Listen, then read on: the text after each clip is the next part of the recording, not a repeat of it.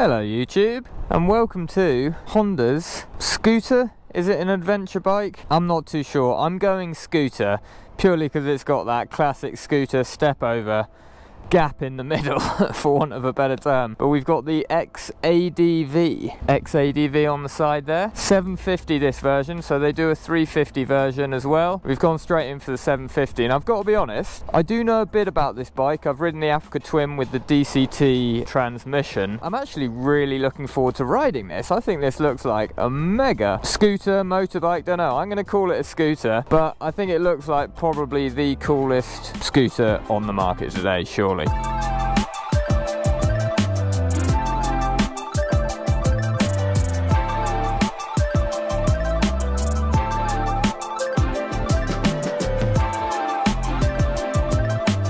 let's jump on and give her a test ride. So she retails at 10,999, so pretty much £11,000. I've never ridden it before. To be honest, I'm not much of a scooter man either, so I'm not used to scooters, but initially jumping on it doesn't feel like a scooter. It feels like an adventure bike, very much reminiscent of the Africa Twin, to be honest. So we've got the DCT version. This is a rear brake, so I'm going to have to concentrate with that, not a clutch. But let's fire her up, and there we go.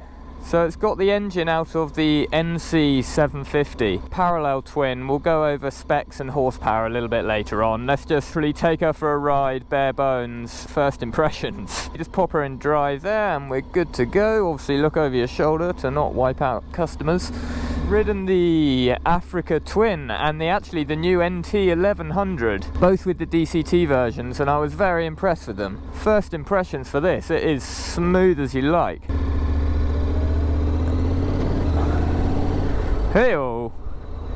Hey! 30 seconds, I already like this. Now, I try not to rave about all bikes I test ride. I genuinely just love motorbikes, so I pretty much do like them all, but some I prefer more than others, and obviously some are better than others. I'm struggling to get my head around it. First off, the DCT feels very nice. It's so smooth. For some reason, the DCT actually I find better in the Africa Twin than on the NT 1100. I'm not sure whether that's a tuning vibe or what's going on there, but yeah, in this initially it feels like the good version, feels like a good tune for this bike. Yeah, initial thoughts, it's quite a higher seat than I initially thought it would be. I believe it's 820mm seat height, and it feels a lot more substantial than I was expecting as well. It doesn't feel like a scooter.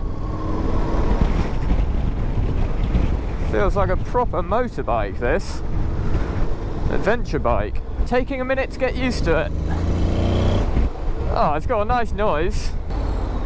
I'm actually in Chiswick. I actually like to say thank you to Chiswick Honda for giving me this demo for test riding this. It's really nice of them. Wouldn't be able to do these reviews without it, so thank you, Chiswick Honda. This is a really interesting concept to me, this. It's a scooter, obviously with a DCT automatic transmission, which is just a brilliant recipe for city riding. It's one thing you've got to watch out for when you're stopping. Don't grab the right hand brake, which is the front, and the left hand at the same time. You really come to a stop. I was like muscle memory thinking it was the clutch then. Back to the concept of this bike, a scooter slash automatic, city, perfect riding. But I believe this has it up on all other scooters. It's a lot more substantial. It feels like more of a serious concept, more of an actual motorcycle than a scooter, if you see what I mean. It's got sort of all of the bells and whistles as a top-of-the-range adventure motorcycle would have, but in scooter form. It's a really interesting concept. Some people, you could think Honda have gone nuts. You could be like, hang on a minute, what on earth is this thing about? But to be honest, as soon as I saw it marketed, and this is updated in 2021, this is a 2022 model, which there's not much difference, it's just paintwork, which is different for 2022. But yeah, I got it. As soon as I saw it, I thought, yes, Honda, good bike, good decision. I think it's great fun. I mean, scooters should be like that, but it's got all of the bells and whistles of a top-of-the-range adventure motorbike. It really does. You got adjustable everything, adjustable power response, traction control, ABS, engine braking. It's nuts. It's got 5 different rider modes on it. Has it got cruise control? Haven't seen that yet. Don't believe it does have cruise control actually. Heated grips, I'm sure you can spec heated grips if it doesn't already have them. But yeah, so far guys, just cruising around town, very comfortable. And the best thing about these scooters, which I really like, you can just put your feet right forward like this, like you're on a big Harley or something, lay back and just cruise. It's really comfy. What's the overtake like? Yeah, it's got plenty of go for in-city riding. You do not have to worry about power for in the city, I can tell you that. And it's smooth as well, that was really smooth. If we come on to the riding modes, what's it got? So it's got 5 separate riding modes. We've got Sport, which I'm in at the moment. To change them, it's literally just a button here, mode, it says on it on the left-hand side. And then you're in Standard, Rain, Gravel, which is for more off-road. We'll come on to that later. User, so this is configurable to how you would like the setting. You can go really in depth into it. You've got your power, as I was saying, engine, braking, traction control, ABS, and there's 3 different levels that you can set each of those on. Very configurable. And then back to Sport, number 5, so no shortage of power modes. The thing that stands out, gave it a little bit of throttle on a tiny bit of open road there, still in the city. The suspension's really fun, I'm assuming, because it is set up for partly off-road. I mean, let's be honest, who's going to take this off-road? I wouldn't. Because it is set up partly off-road, it's quite pliable, I would explain it as, the suspension. It's very forgiving, but it's not wallowy or anything like a big old adventure bike in off-road mode. It's not like that. It's sure-footed and planted, but for in the city it's fun. You know, when you come up to a corner, you let off the throttle, feel the front dive a little bit, and you can just sort of roll with it. It's a really nice feeling. You can feel what's going on the road. So far it's more of a, I'm actually reviewing this as more of a motorbike than a scooter. It doesn't really feel like a scooter to me at all, bar the riding position. It's a strange concept, it feels weird. Right, so we're just coming up to Richmond Park here. We'll go and pull over and have a chat a little bit more in depth about the specifications, etc. City riding, don't get me wrong, it's really good in the city. It's good fun. The riding modes are really easy to change, I like that. And if you pop it in rain mode, riding around the city, I can imagine the fuel consumption, MPG, would be really good. It puts it right up. I mean, we're in 3rd gear now, going 20 miles an hour, so just sipping fuel. I am a bit torn as to whether all of this, the dash here, bar my ugly GoPro looking thing in my bag, is Africa Twin style. I feel like I'm riding an Africa Twin, just with a slightly smaller TFT, basically. But then it doesn't feel, when you look down, it's not, and the riding position is completely different. It feels strange to me. Maybe it just need to get used to it a bit more. But if you're in the city, I think maybe you either have a scooter or a bigger motorbike. It's definitely in between. Look at this. Like safari. Hey guys. Oh, they're beautiful deers, aren't they? Just creep past. Hey buddy. Yeah, the deers approve. Okay guys, so I've found a spot in Richmond Park to pull over.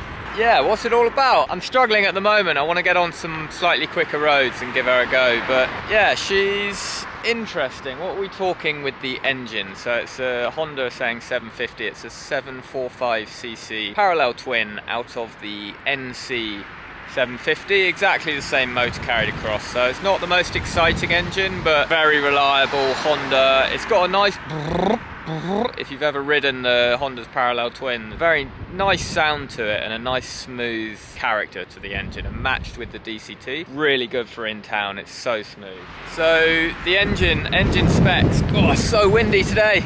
The engine specs, we're on an adventure on a scooter. Engine specs is 58 brake horsepower and 69 Newton meters of torque, so plenty for in the city, and actually it'd probably be quite fun out on some twisties as well.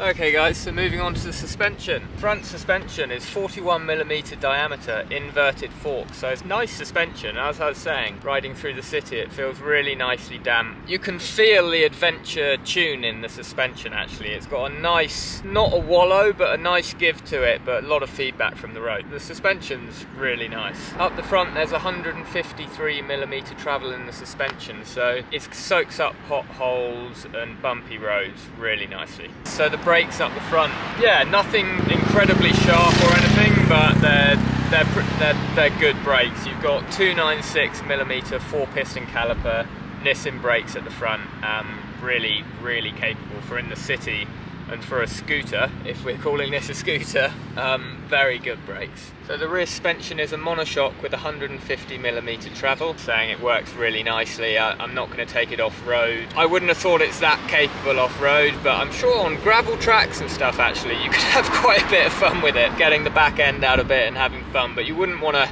go technical off-roading, let's say. Busy in Richmond Park today, sorry about all the cars.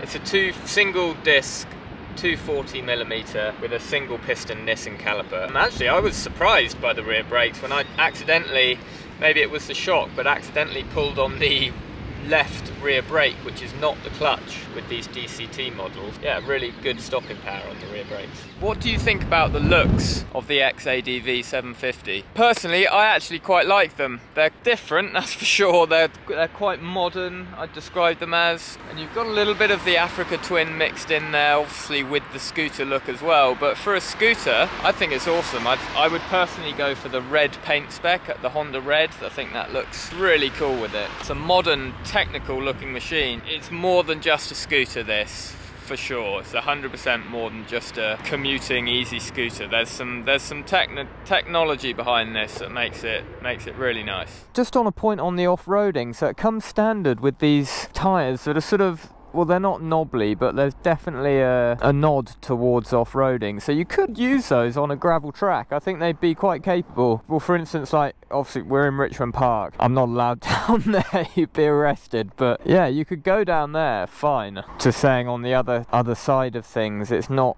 massively off-roading because the front wheel's 17-inch and the rear's 15-inch, so you're not going to be doing huge jumps and ragging it off-road and going on massive adventures on this with a 17-inch front wheel. But like you say, you can do gravel tracks and nice easy things like that if you fancy it, which is pretty cool, I think, for a scooter. As I was saying earlier, the seat height's 820mm, and actually it's quite wide seat, so I'm really just on the balls of my feet, and I'm 5'9" for reference.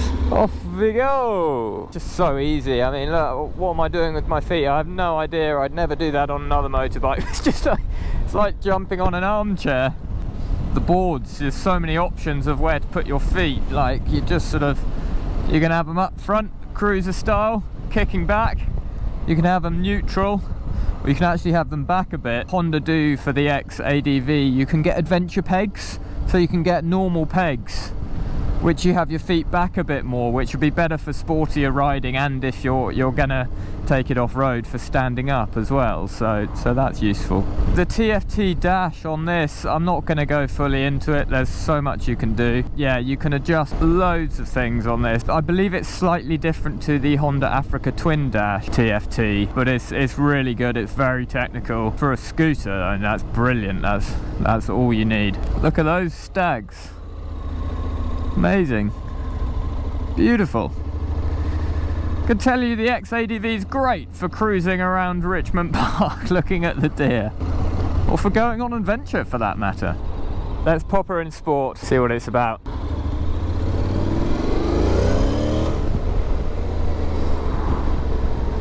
Ah, it's stuck behind a load of cars. Typical. A little bit of stretch of road here, guys.